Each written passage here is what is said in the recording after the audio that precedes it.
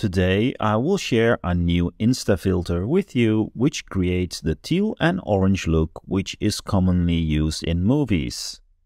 To create this look, I have used a couple of adjustment layers which at the end allows you to fine-tune and perfect it for the image you're working with. Let's go through them one by one. We start by removing the blues using a channel mixer. In the channel mixer, the blues are replaced by green, which creates a tealish look. However, this effect can be quite strong. I have applied a blend range to it, so it only affects the brighter areas. Before giving more color to the image, I flatten it by using a simple curves adjustment in screen blend mode. With the help of blend ranges, we can confine it to the darker areas. Next, to make the image more dynamic, I have used another curves adjustment, but this time in linear light blend mode with a low opacity. The linear light blend mode can be very strong on the highlights, even with a low opacity. So as you guessed, I have adjusted its blend range so the brighter areas are not affected that much.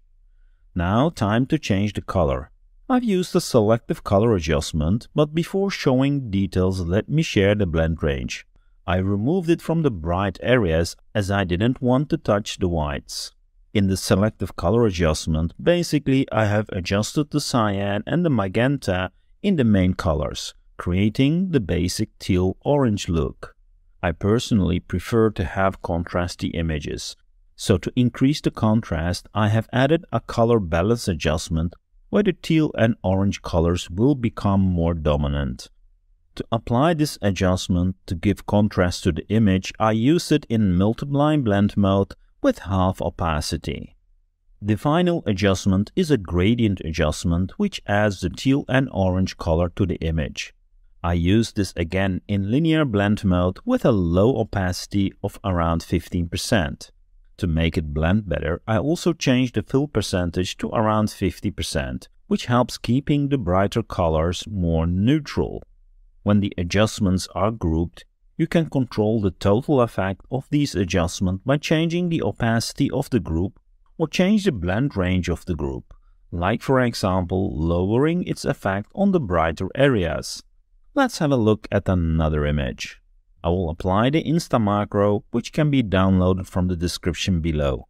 The result is pretty amazing, but a bit too strong in my opinion. As the effect is layered with different adjustment layers, we can easily adjust and fine-tune it. For example, we can remove the contrast by hiding the color balance.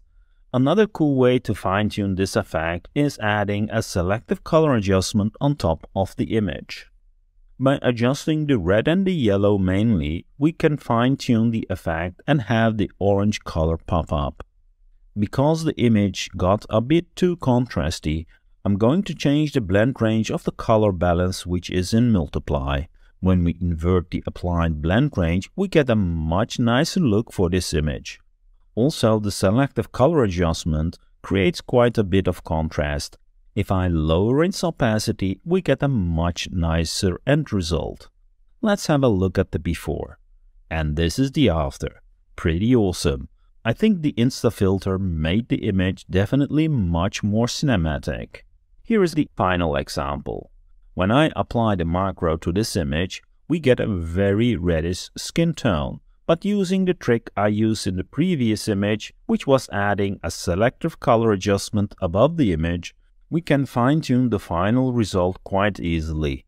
The changes I'm doing will be mainly in the red and yellow color.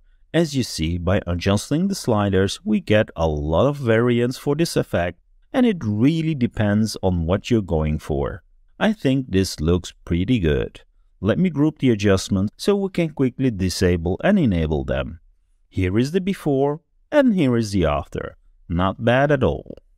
If you like the colors but you don't like the extra contrast added by the adjustments, you can change the blend mode of the group to color. Pretty cool. For fun, let me apply the macro again. If I turn off the selective color adjustment, it looks actually not so bad. Let me group the added layers and change the blend mode to color again to make the colors even stronger. Pretty nice. I hope you liked this video And don't forget to download the InstaFilter macros I shared in the description. Have fun with it and see you in the next video. Thanks for watching.